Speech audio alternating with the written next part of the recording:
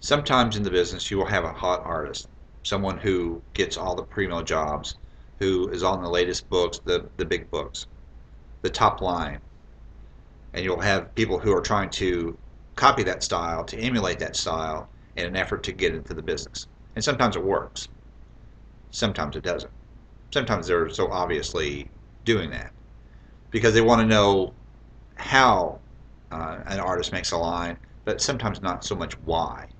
And what I would challenge those people to do is look at the influences of their own idols, the people that they're trying to copy.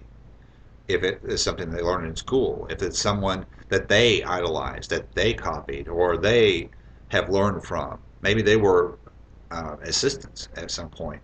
Maybe that's just part of their process.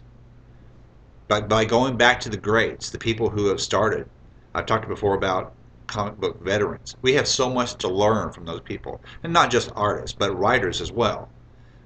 People who are editors, they have stories to tell about the people that they worked with, and sometimes the creators and the creations have been influenced by so many factors that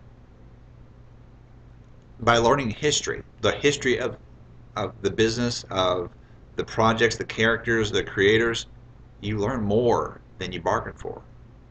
So learn from the greats, because some of them are still around, and it's time to learn from them before it's too late.